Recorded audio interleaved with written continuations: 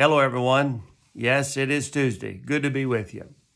And we have had a very busy week, as you know, with the Fall Bash. And I don't know what it was, but maybe I am just getting old. And I haven't come to terms with that yet. I don't know. But man, I was so tired this weekend. We did not have services Sunday night. And boy, you talking about resting and all of that. Of course, Monday didn't hardly do much of anything, but anyway, I hope and pray that you're doing well, and of course we got the ladies conference this weekend, Friday and Saturday. So hopefully, ladies, you're ready for that and geared up. I think it's going to be an exciting weekend. And so we're praying for you, ladies, and hope and pray that God will speak to your heart. But anyway, well, you know, on the lines, I tell you, it has been, my schedule has just been turned upside down with our grandson, our first grandson. And boy, you talk about excited and just so thankful and in more ways than one. Can I tell you how excited I am?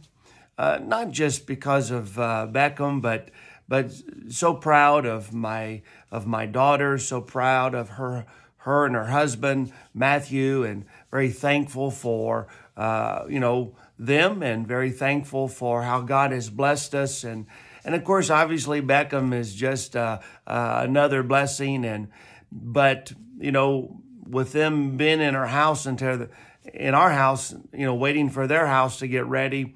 It's our schedule's been so messed up, but I tell you, I catch myself just, thanking God for what He's blessed us with, and very thankful for just all that God has done.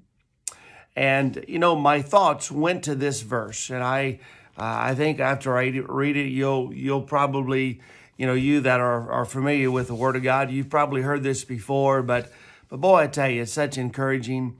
The Bible says in Psalm 37, and notice if you would with me in verse 25, I have been young and now am old.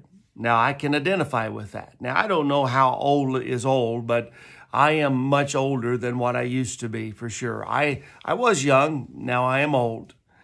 But David says it like this, I have been young and now am old, and yet have I not seen the righteous forsaken, nor his seed begging bread.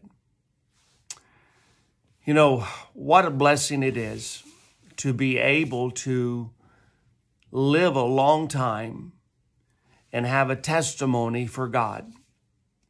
To have a relationship with God where you can say, because of your experience, because of your walk with God, I've never seen God unfaithful. I've always seen God do what He says He would do. And I tell you, God is so good. And I hope and pray if there's a young voice listening to me today, may I challenge you and may I encourage you. What a blessing it will be for you to be faithful to God right now, starting now. And be faithful at every turn, at every step, learning to walk with God, learning who God is, and finding out that God is good.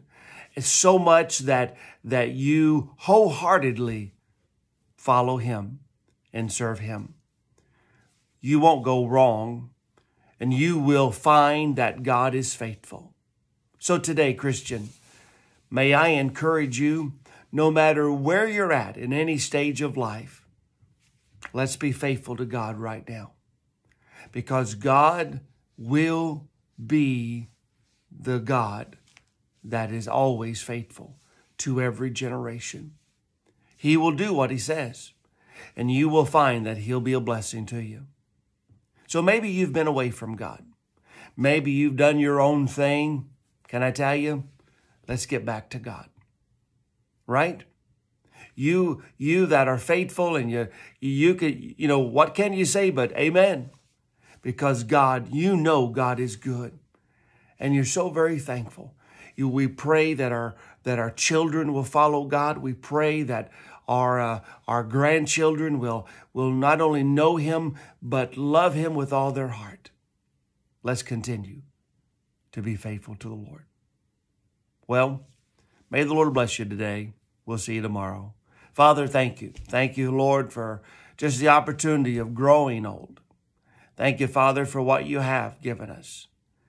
And Lord, may we all, no matter where we're at in the stage of life, help us to be faithful to you. In Jesus' name, amen. God bless you. We'll see you later.